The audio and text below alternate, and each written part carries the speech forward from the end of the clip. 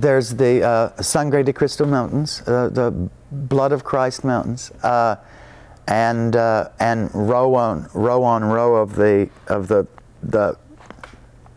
what bungalows they call them, that have like duplex bungalows, and if our imagination is working, all the dust and mud and the wooden walkways, the wooden sidewalks, which there were few of. Usually you just slog through the mud or the snow. I thought when I heard New Mexico, I thought Arizona. I thought southern Arizona. I thought it was all desert. And of course, you know, it snows in New Mexico. It's a very good skiing state, as a matter of fact.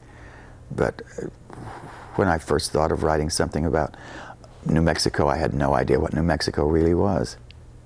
It was wonderful to go to Taos and see the oldest continuously inhabited building in America, 900 years old, the Pueblo there.